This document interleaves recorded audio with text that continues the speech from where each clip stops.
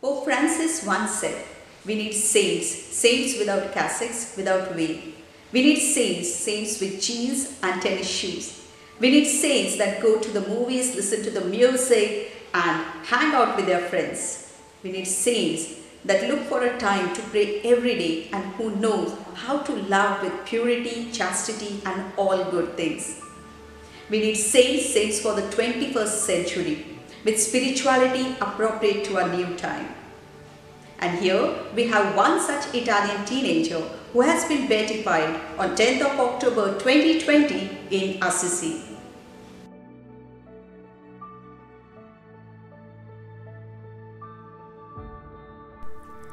Carlo Acutis was born on May 3, 1991 to Andrea and Antonia Acutis. Carlo was a very ordinary 21st century teenager who was cheerful, fun-loving and outgoing. He was known to stand up for bullied kids at school, loved the poor and went around the city giving money and food to the homeless. This young man had an outstanding faith and love for God. He attended the Holy Mass daily, uninterrupted since the age of 7, and called the Eucharist his highway to heaven. He believed that if people understood the true presence of Christ in the Eucharist and the amazing grace that we received from it, their lives would be transformed. Carlo frequented the sacrament of confession and Eucharistic adoration and recited the Rosary daily.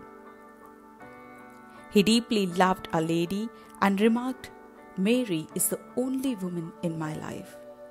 Carlo's relationship with Jesus and Mary was the very center of his life and found great happiness in doing God's will.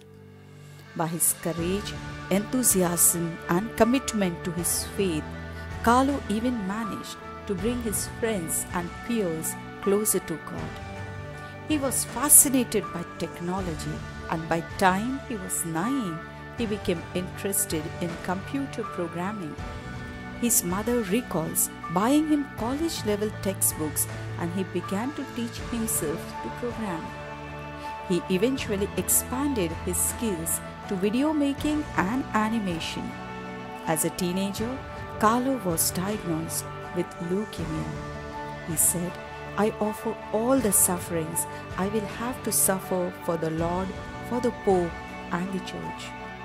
He asked his parents to take him on pilgrimages to the site of all the known Eucharistic miracles in the world. Being passionate about computers, he began his great project to create a website presenting all the Eucharistic miracles of the world. He traveled to many these sites and photographed them to create a virtual museum of miracles. He once said, "The more Eucharist we receive, the more we become like Jesus, so that on this earth we will have a foretaste of heaven." On the 12th of October 2006, Carlo died. The funeral was packed with friends and strangers. All were touched by the life of Carlo.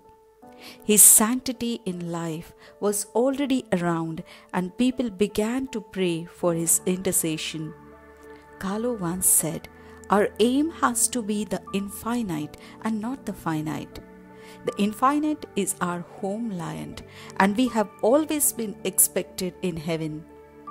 This young saint teaches us that to become our true self is to become the person God intends us to be. He reminds us of the importance of daily prayer, especially the Rosary and the frequent reception of the Eucharist as a means to overcome sin, temptation, and struggles of everyday life. Therefore, Mission Revival dedicates this year as a tribute to Blessed Carlo Acutis, a 21st century saint.